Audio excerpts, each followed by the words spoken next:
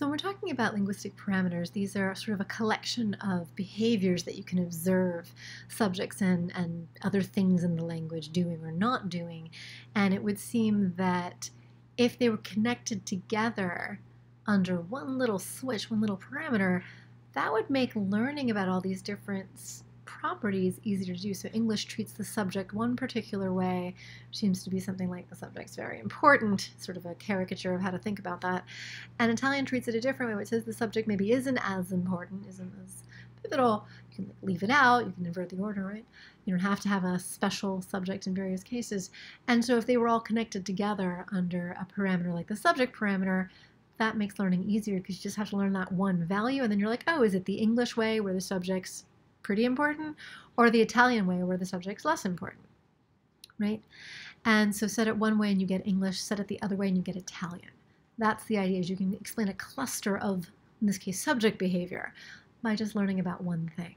Now, another example parameter is something that's been called the head directionality parameter, and this has to do with the order that words and phrases appear. So nouns in noun phrases would be the head, verb in verb phrases, prepositions in preposition phrases, sort of the core thing in that phrase. Where does it appear with respect to the other elements in the phrase? What direction is the head, so to speak, compared to the other elements in the phrase? And so in English and Edo, if you have a head first setting, that means you like to have the head of your phrase come before the other stuff. So in the sense of basic word order, inside our verb phrase, we have a verb and an object, and that's the order we like to see them in head first languages. The verb is the head of the verb phrase, and you like to see it first. For prepositional phrases, the reason they're called prepositions is because they come before. Preposition, the before position, the rest of the stuff, head first, right? Explains both of the verb phrase and the prepositional phrase behavior. So that's one setting. The opposite would be Japanese and Navajo, which would say have head final. And inside your verb phrase, that means you like to have the verb, the head, last, final, right? Compared to the object. That's why you would get object verb order in Japanese and Navajo, and why you have post positions, right? Because they are the position after the rest of the stuff in that phrase, right? So this two clusters of behaviors at the verb phrase and prepositional phrase level would be explained by a setting of this head directionality parameter, where English and Edo would have one setting and Japanese and Navajo would have the other. And now if we combine that with another parameter having to do with the subject, right? Italian is something that the subject's not as important.